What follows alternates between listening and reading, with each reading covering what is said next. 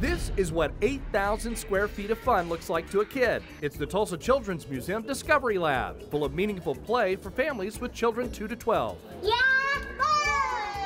We're in our main hall, and where Tulsa Children's Museum designs and develops and builds all our own exhibits. So everything here is unique to Tulsa, unique to Oklahoma. The mission here is to create an experience motivating kids to be active. There you go! Nearly everything featured in the main hall of Discovery Lab is made from repurposed items, just plain old ordinary materials. As ordinary as packing tape, we have the world's longest suspension bridge made entirely out of packing tape. And our 32-foot slide, which is, again, original to Discovery Lab. More than 14 miles of tape went into making the 10 bridges. We're just starting to refresh it for the 3rd time, so about every 6 months. And there's several layers of the packing tape too. Yeah, it's not just... At each point, there's 6 layers of tape.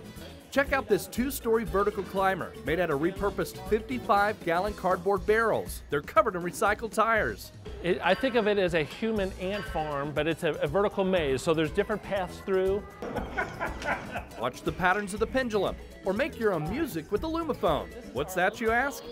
And these large aluminum cylinders are cut and tuned to a scale, and then you sound it by walking under the lights and interrupting the lights.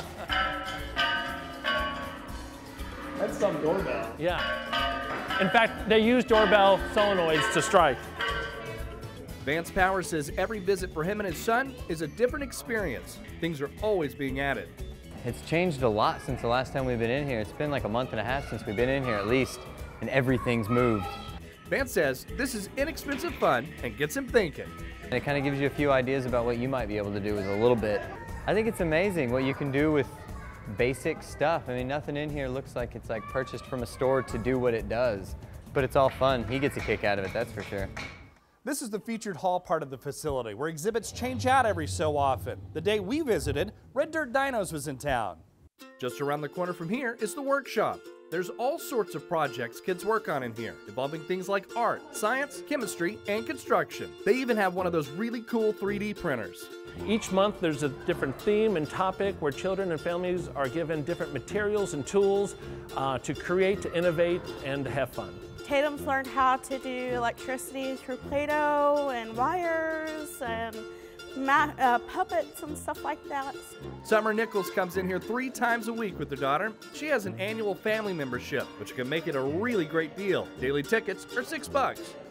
Like I said, I love the education aspect, the fact that we are in a safe environment where the kids can kind of run around and do their thing, spend their energy. Discovery Lab borrows from the best practices of children's museums across the country. Nonetheless, our experiences are unique to Discovery Lab and unique to Oklahoma. Discovering Oklahoma at Tulsa's Discovery Lab, I'm Jason Grubbs.